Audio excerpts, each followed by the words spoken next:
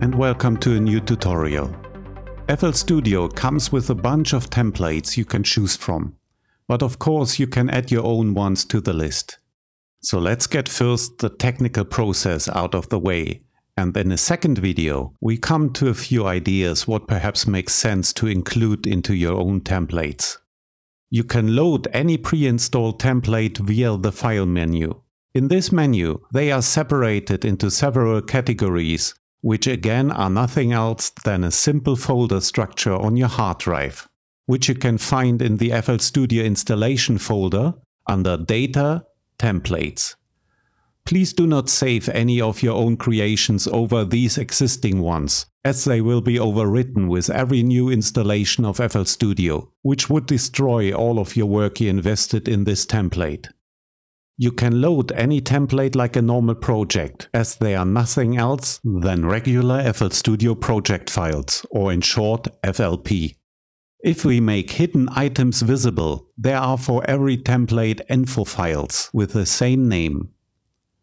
Opening such an info, it shows two lines. As the names already reveal, you can use them as a description for your template and an icon which appear in the list under the File menu. Adding info files for your own templates is an option, but it isn't mandatory. It works fine without them too. If you want to make use out of them, you have to follow the same syntax shown in the pre-installed ones. Description without any spaces and equal sign is necessary, but then you can add a text to your heart's desire. Menu icon index, equal sign, a minus sign, and the corresponding number, all without any spaces.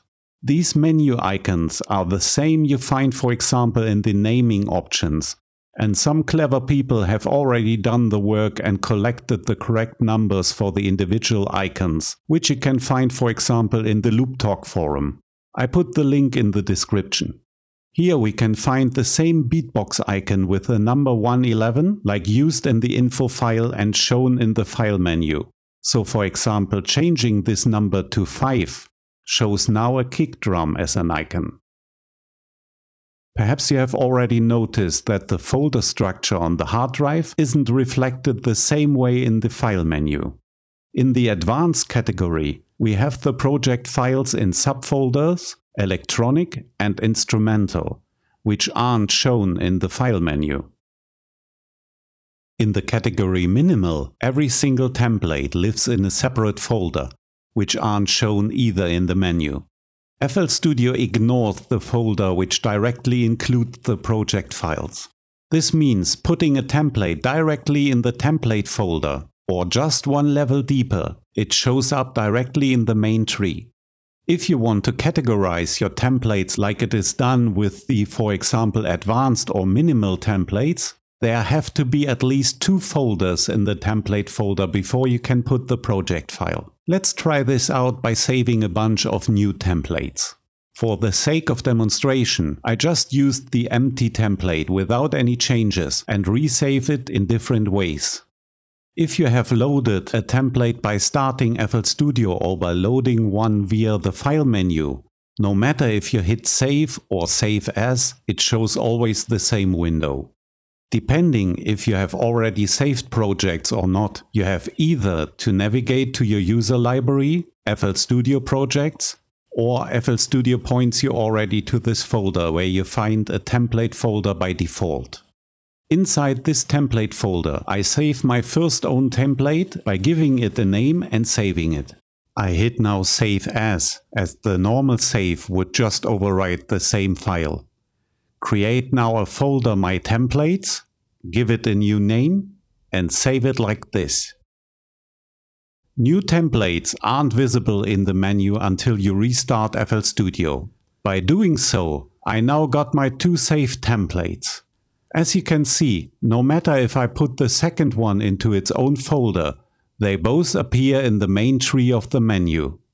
Let's try it again, but creating one folder level more.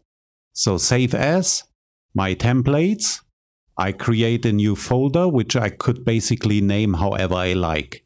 I would recommend to give it the same name as the template file afterwards, that you can identify the correct folder directly from one level above.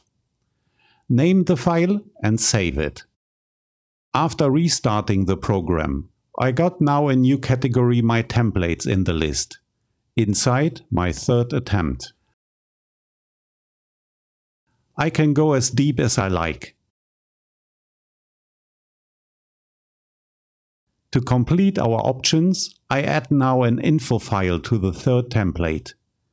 To avoid any mistakes, I just copy over one of the pre-installed and change its name to the same name like the template. Inside of the file, I changed the content and restart FL Studio.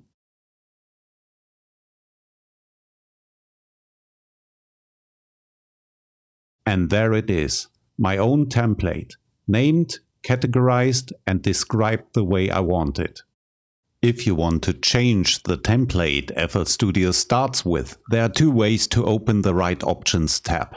In New from Template, you can choose the bottom command, Change Default Template.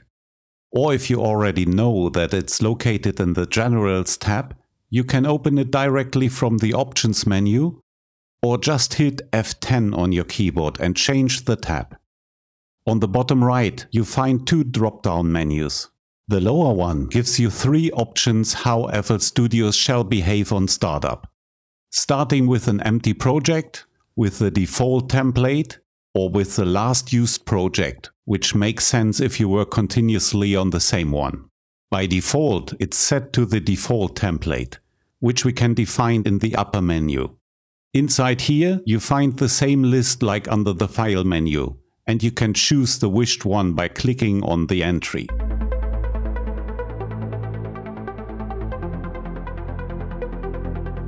In the next video, we will have a look at a few ideas what could make sense to include into your own templates, that you've got the right tools at hand for a new project right from the start. Stay tuned, and thank you for watching.